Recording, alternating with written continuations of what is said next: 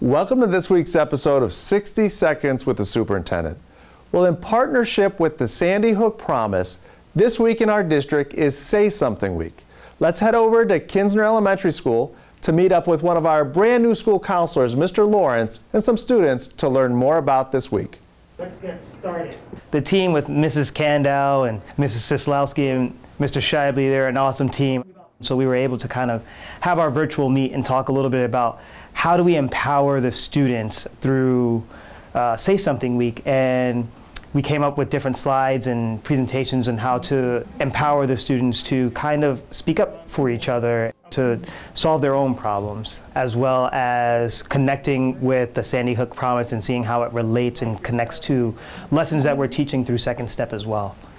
First, we start with what is our mission and vision at the school. At Kinsner, as well as the entire district, we talk about pride.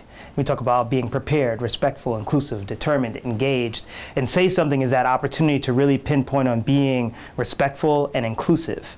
It's Say Something Week.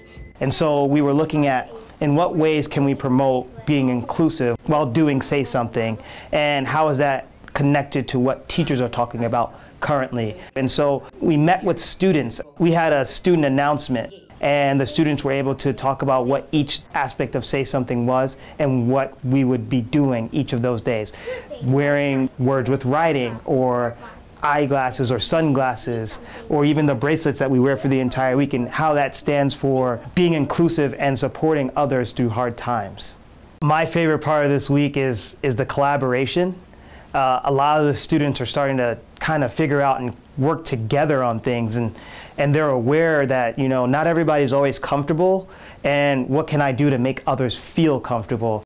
The best part of participating is that you're showing that you can see something, that you can stop something if you see it.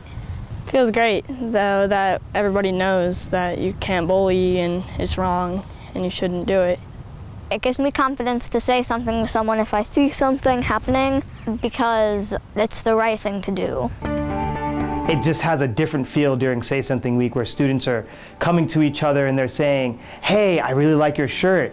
You know, I'm gonna be an upstander today. And like, they're saying these things to each other, not even to us, and I'm hearing it in the hallway passing. I'm like, wow, I didn't even get to teach you that lesson yet, but you're already talking about it. So I know that the conversations are happening in the classroom, with the teachers, at other schools, and with their parents at home. So it's really impacting everybody. Say Something Week is phenomenal.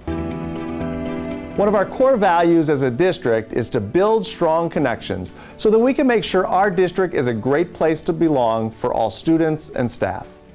These past 5 days this week, Say Something Week, it's just not about this period of time. It's about what we do each and every day in Strongsville City Schools, standing up and standing together for everyone. As always, thanks for watching, and go make it a great Mustang week.